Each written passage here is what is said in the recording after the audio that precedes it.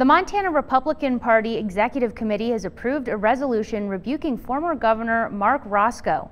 Racicot ran as a Republican and won 2 terms as governor, serving from 1993 to 2001. The resolution says Racicot's actions in recent years disqualify him from calling himself a Republican. The actions cited in the resolution include endorsing candidates including Supreme Court Justice Ingrid Gustafson and Democrat Monica Tranel over GOP-backed candidates in the 2022 races, as well as endorsing Joe Biden over Donald Trump and support for Biden's Supreme Court Justice nominee Ketanji Brown Jackson.